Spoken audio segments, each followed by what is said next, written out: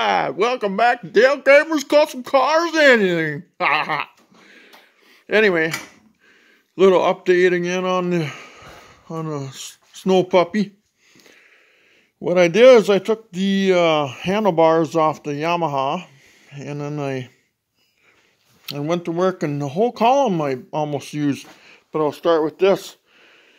I cut a 1-inch hole through here, and I welded this on there and stuff, and now the handle is adjustable, you know, you can go up and down. And then I made the deal here at an angle, and I made it so I can fold it all the way over, and then it's easy for storage. I'm going to take a bar yet here, this bar, and I'm going to put it across here so it stops it from going all the way down, you know. There'll be a stop for it. And I'm going to probably put a bolt through it on each side so it can't go up or down. And then here I used the clevises that were on the snowmobile, where when the steering shaft went down at an angle, they mounted it so the steering shaft would still turn, you know, if you understand what I'm saying. So I used them off the steering column as well. But then what I did is I actually connected a shaft between the two. So it's kind of like a stabilizer, like when if you got to pull up on this side, and it pushes down on that side, and you know, and then it also lets it lift up and down really nice. I jammed everything together here. Then I built the frame. I'm a little suspicious on this sprocket size. That's a 16 tooth, and I think I should go up to 20. I think I should up that up to 20 at least. But I got it figured, you know. And then I seen another guy, when he was building his, he made a crank, you know, where he could actually reverse it then, you know. So, goes forward or reverse the whole unit. And then that's just put on by a loose bolt here.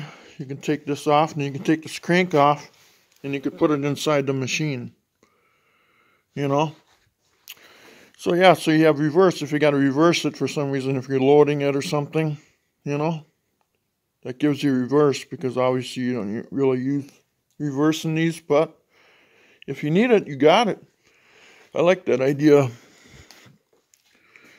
Then I made a front bumper here. Here, I'm going to see what's here, if I got a better light here. Or better yet,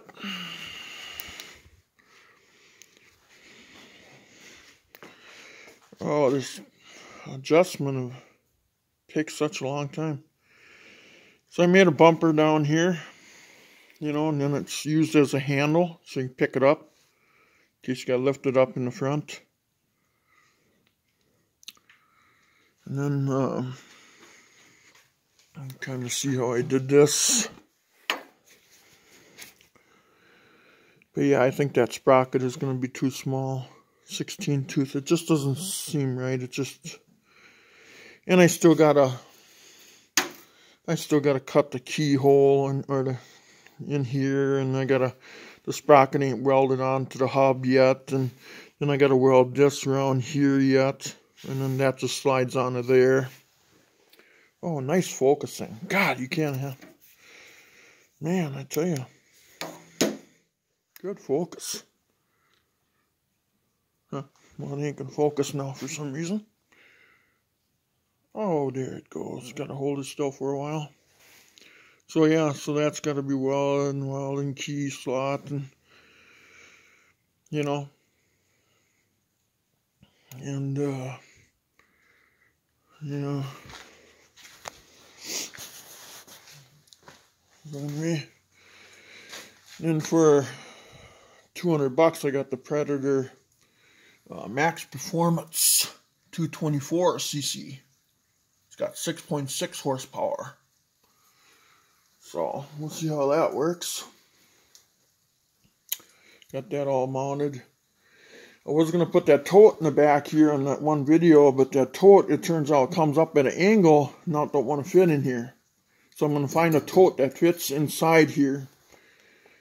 And then I think I'm going to put I'm looking at a John Deere hood.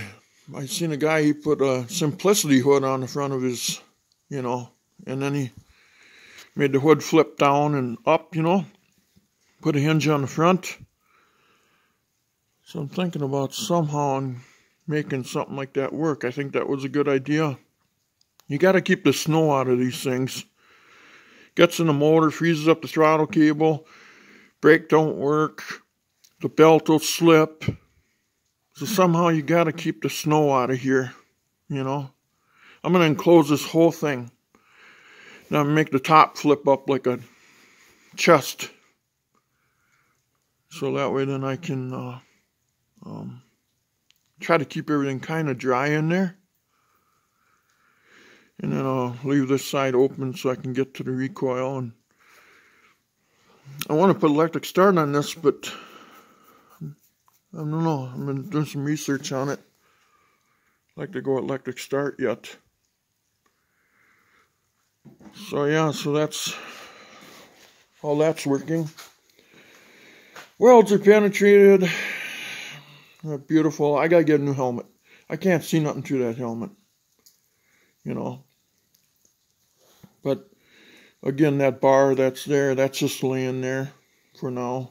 It's not welded or nothing. It's gonna go up here. Then it'll stop. It'll fulcrum these bars down to there. It'll come up, you know. It'll stop it from like right there somewhere. So right now I just got it laying across. And as for the hitch right now, I just got, I don't know if I can pull that out of there. See this bar will go up here like this, you know. So it stops the handles from going down. But, and then I'll bolt the handles to that. So that way then when I want to store it, then I can just fold this all the way over to the front. But there's my hitch so far. Yeah, I'm just going to lay this down like that. There we go. But I want to put like a hitch pin on here. You know, so that way, because when you're pulling a trailer with these tip like this and go up and down. So you can't have a stationary pin like this. You gotta have an eye. So, like a pinto hitch on a trailer. So this back trailer can move around, you know. So you gotta, that's just pre-drilled. I just drilled one little hole in the center in there. But I'm gonna put like a pinto hitch on here. An eye. So a pinto hitch on the sled. So you can clip it in there and then top clips down. So it can flex and turn when you're going over the hills and shit, you know. So, but yeah, so. And then I gotta take this all apart because I gotta paint it, and then each one of these bolts here, you know, not these two. These are bolted all the way through. But each one of these get those nut certs on the aluminum chassis. So we got the rigidity, you know. And then I'm not sure if I'm gonna put like that support bar, if I'm gonna put one here yet maybe or something on each side. God, that focus thing just is crazy. I'll put my finger in front. Yeah, it screws it right up. But anyway, that's so far. So we're getting close. But when I'm done, it might have a John Deere hood on it off a garden tractor, and I might paint this whole thing green yet. You know. So don't know yet. Right now it's planned to go all in black. Make it look kind of like a lawnmower. But anyway, yeah. That's all I can say for now. But, yeah. And then the suspension too, I think I'm going to have to lower that yet. And so there's still a lot of work left on this thing. It's raining here now. But what would be nice is these handlebars here. Since I used the whole thing, I drilled a 1-inch hole through here. And when I cut that used to be a steering shaft that went down to the skis. But I cut it off, drilled a hole through this, shoved this through there, and I welded it here, and I welded it here. So that's pretty, you know, that's not going to go in. But now I got the adjustability. I can adjust these handlebars, you know, up and down. So that'd be kind of neat. But yeah. Otherwise, yeah, she's coming around.